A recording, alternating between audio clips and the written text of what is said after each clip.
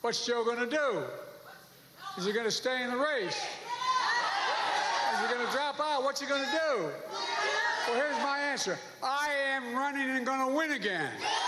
We do not need 4 more years of bluster and bumbling and chaos. Come on, man. We have seen that movie before, and we all know that the sequel is usually worse. Come on, man. America's ready for a new chapter. Come on, man.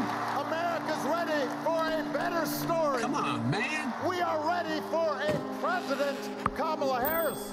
Come on, man. I give my heart and soul to our nation.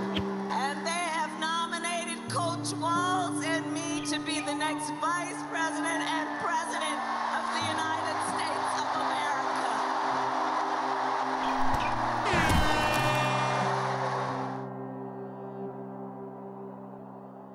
Well, I got my education in the black church. Not a joke. Make us proud. Be a 2-term president someday, Joe. I let's say, raised in the synagogues of my state. One day, you'll stick up for people like us, Joe. You can do it if you get 2 terms. I was sort of raised in the Puerto Rican community at home, politically. Joe, when you become president someday, I know you'll stick up for people like us in your second term.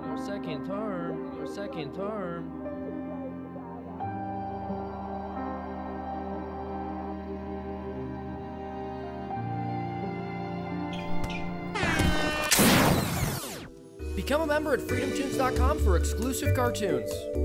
The only reason I'm able to stand here is because of the Greek community.